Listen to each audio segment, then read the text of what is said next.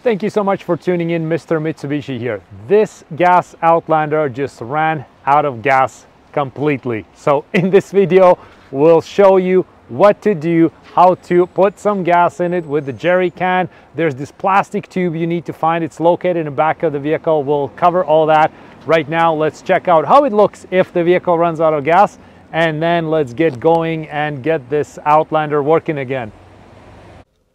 So this is what happened. The vehicle has only 6 kilometers. It's brand new and it got delivered here to us, and then it has very low amount of fuel in the fuel tank to begin with from the factory. It's part of its cost savings from factory, part of the safety, because they don't want to haul these vehicles around with full tanks of gas.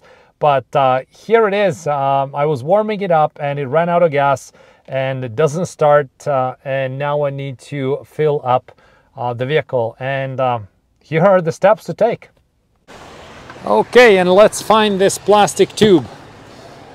So what you want to do is, if your seats are folded up, you want to fold them down just for easier access, and then you have in trunk area, you have this part right here, and you have this plastic foam tray right here. So you want to lift that up to put it away. Now then, right here we can see already we have this tire sealant here. We have some you know, wrenches and whatnot put in here, and that tube is right where the sealant is. So to access that, we need to pull this part up a little bit, and then we have these two straps right here. We pull both straps at the same time, and then we just lift the whole thing up. So it's kind of hard to do it with one hand. I'll release both straps and we'll check it out we'll check it out once we lift it up. So I released both straps, and now we can lift it up like this. So you just pull them, and that's releasing them. And right here we have this plastic funnel part, or the plastic tube, whatever we want to call them. And now we take this and we can insert it right here, and once it's in, we can pour the gasoline in. So now that we set for that, let's just go to the gas station, put some gas in the jerry can, and off we go. And here we go. I just put some $20 in this jerry can. Didn't get me too much with these fuel prices, but it is what it is. So now it's time to go back to find our red Outlander right there, and we'll gas it up.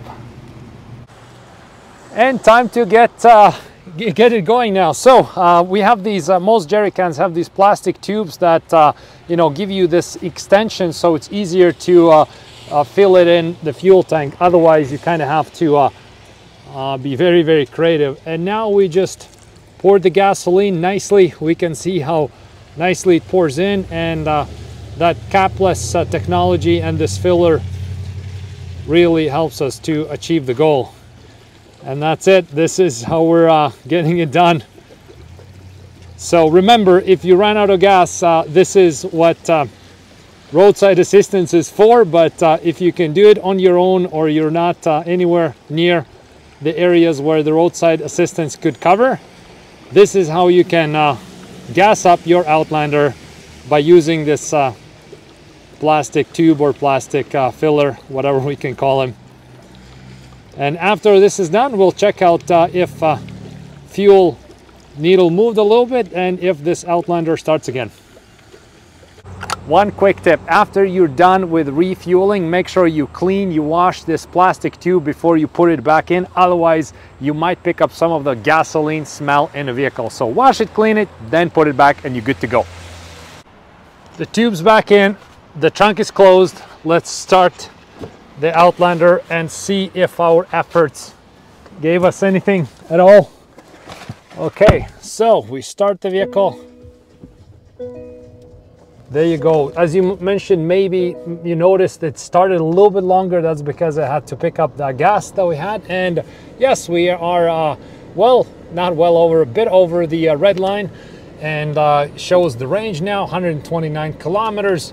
We're good to go. So there we go. We just rescued the Outlander from not working to working, and this is how it's done. So thank you so much for checking out this video. Hope you liked it. Make sure to subscribe to the channel to see more videos like this. So thanks again, and see you next time around.